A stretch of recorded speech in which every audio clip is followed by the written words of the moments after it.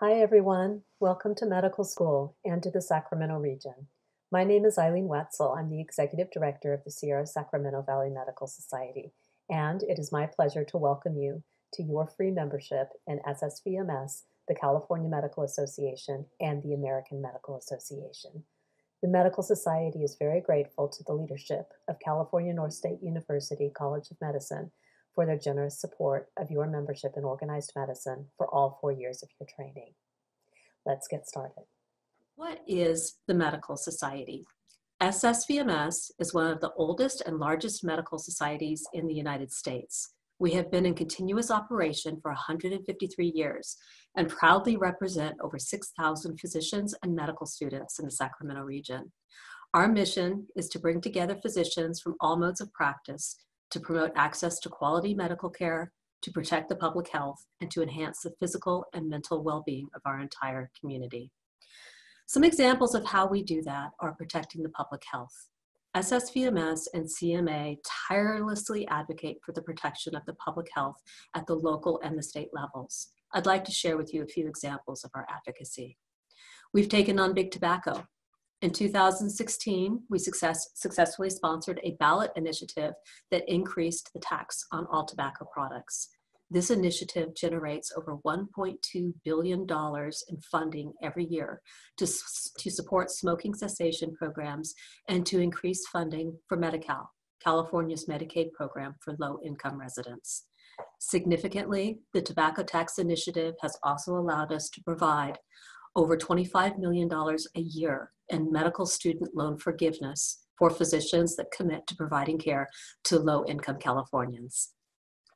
SSVMS and CMA also took the lead on passing legislation sponsored by Senator and Dr. Richard Pan to ensure that children are fully immunized against preventable diseases such as pertussis. Here in the Sacramento region, SSVMS is addressing the opioid crisis that many communities are experiencing, including our own, through our RX Safe Physicians program. Through that program, we promote safe prescribing guidelines and access to naloxone, patient education on opioids, and on alternative pain treatment options, in addition to resources for addiction treatment. We care about the public health and protecting our healthcare workers. That is why SSVMS raised enough money, sourced, manufactured, and donated over 30,000 face shields and masks to physicians and medical students on the front line of fighting COVID. We are tireless advocates for the medically indigent and the uninsured members of our community. Through the Medical Society's Spirit program, our local physicians and health systems have donated over $11 million in care to those that need it most. Legislative advocacy is something that we are very involved in here at SSVMS and at CMA. As a medical student member of SSVMS and CMA, you will have the opportunity to meet with elected officials, such as our very own Dr. Richard Pan, who is a state senator, and Dr. Ami Bera, who serves in the U.S. Congress. We invite you to join myself and other leaders of SSVMS as we meet with these lawmakers and advocate for issues that are important to physicians and to the patients that you treat. We ask that you get involved, and how you get involved in organized medicine is entirely up to you, and it depends on what you are personally interested in. You may want to attend CMA Legislative Leadership Day or participate on an SSVMS committee or council. Perhaps you're interested in working with SSVMS staff on healthcare policy development, white papers, or even research projects. You may want to consider a role in your medical student chapter, a leadership role, or to attend the CMA or AMA House of Delegates. Ask yourself, what are you passionate about? And then reach out to your medical society, to us, and let us know how we can connect you. Finally, as you enter your medical career, we really hope that you take the time to take care of yourselves.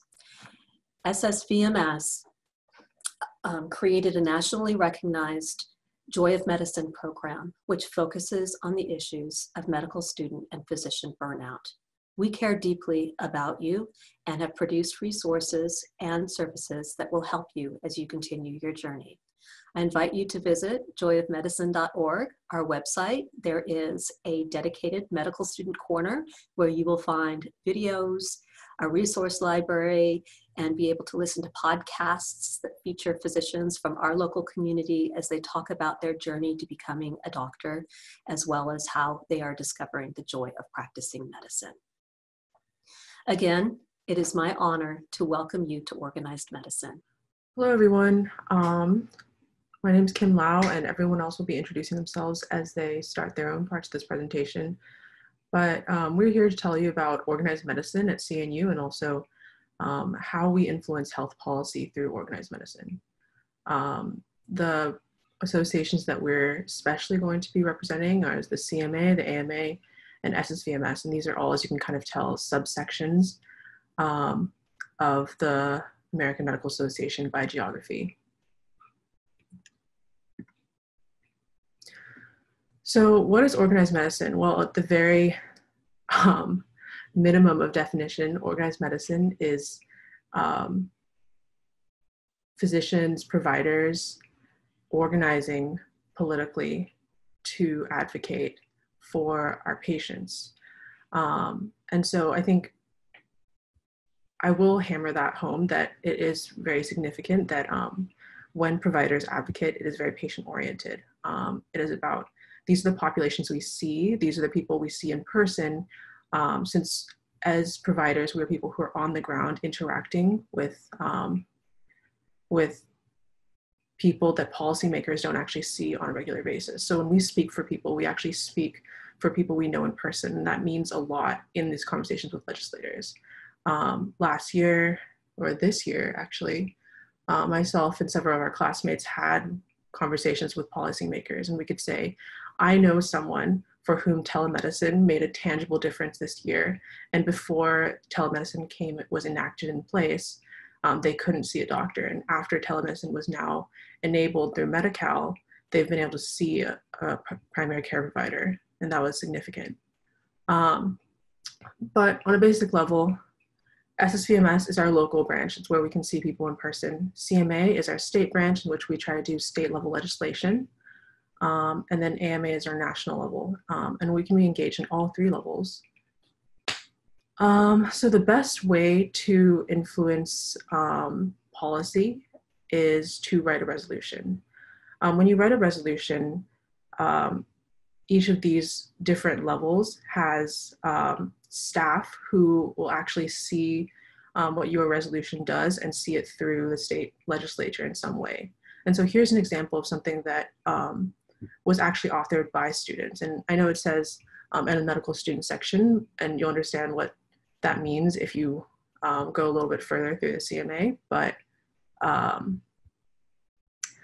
this was a resolution that actually passed, and you'll hear about this resolution a lot because there's been some really significant effects, positive effects, I would think, in California because of it. So hello, my name is David Lindars. I'm the Vice President for the Organized Medicine Club. And just to give you an idea of some of the things that we do, here is the Senate Health Committee hearing, SB 276, which was a hearing for a bill introduced in 2019 by Dr. Richard Pan, who is in the background of these pictures behind the podium. He is a pediatrician and a member of SSVMS, which is the local branch, and he was elected as a state senator. And this bill was enacted to prevent fake medical exemptions and require kind of more oversight over the medical exemption process for vaccines.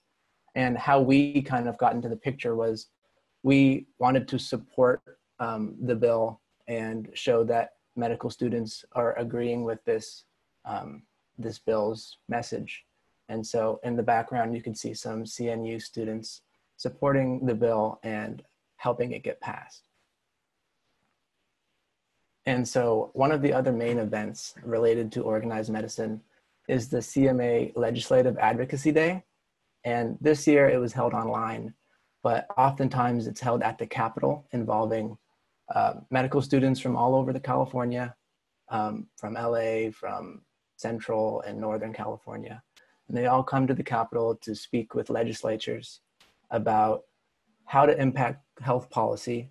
And so this year, In particular, it involved having small groups of medical students, from about 2 to 5 medical students, speak with California politicians at both the local, county, and state levels to discuss medical issues that are currently affecting us and impacting public health.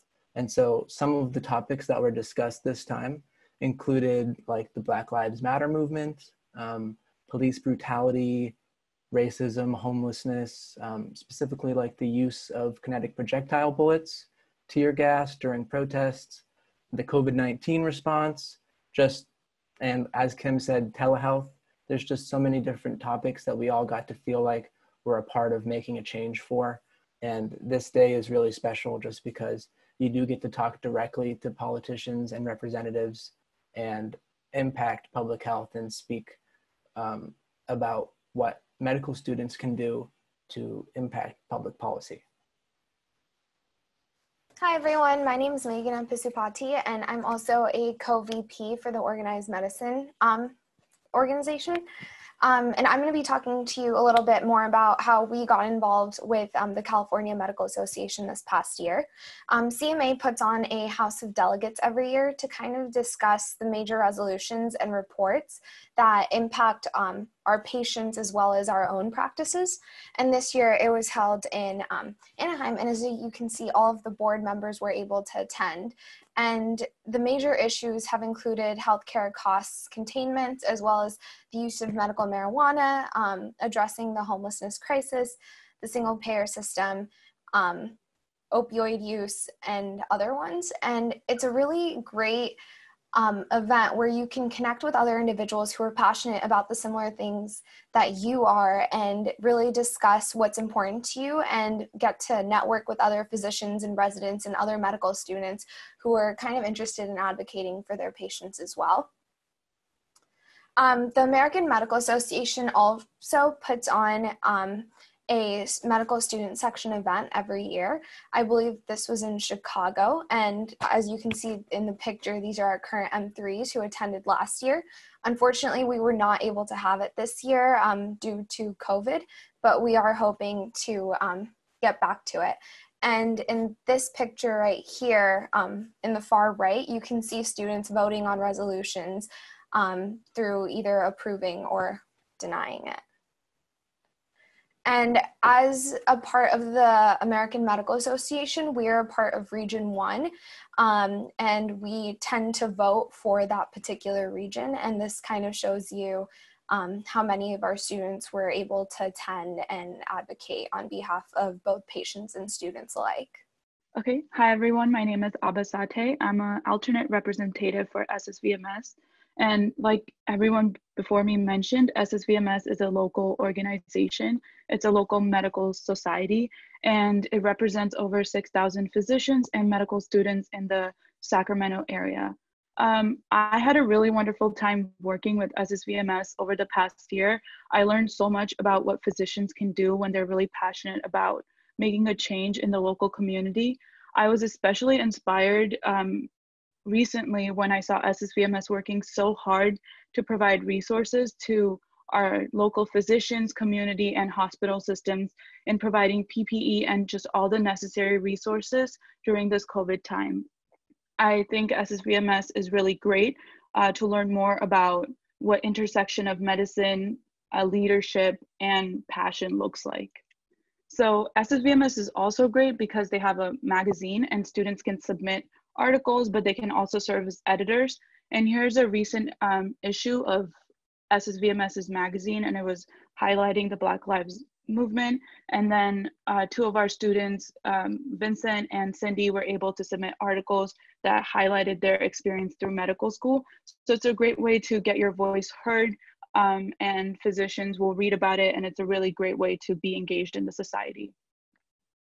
So other organized medicine activities that we do as a club are that we have dinner with physicians and faculty. So as you go through your medical school curriculum, you'll be introduced to different professors. So Dr. Boakes is an example. She teaches anatomy, and we were able to have dinner with her and learn more about her career, how she ended up on a certain path. And so it's a really great way to connect with faculty outside of just academia. We also have opportunity to shadow physicians and gain research opportunities. So you will be able to connect with different physicians in that way. We recently had an naloxone training workshop, which was really cool because students receive naloxone at the end and hopefully they're able to use it appropriately in the future. So then we also had resolution writing workshop that Kim talked about earlier on. And for me, resolution writing was really intimidating. So I didn't know much about it going into organized medicine, but the workshop was so great in that we broke it down and I felt more confident leaving that workshop that I would be able to write a resolution that I really cared about. So these are some of the activities that we had. We also had volunteering opportunities. So we were able to go out to SANE, which is a needle exchange program in Sacramento. And we were able to see what the program looks like, what the patients coming in, what the exchange really entails. So that was a great way to get our feet wet in the community. We also have political advocacy. So in the picture, you can see that some of our M3 students were able to go out to Sacramento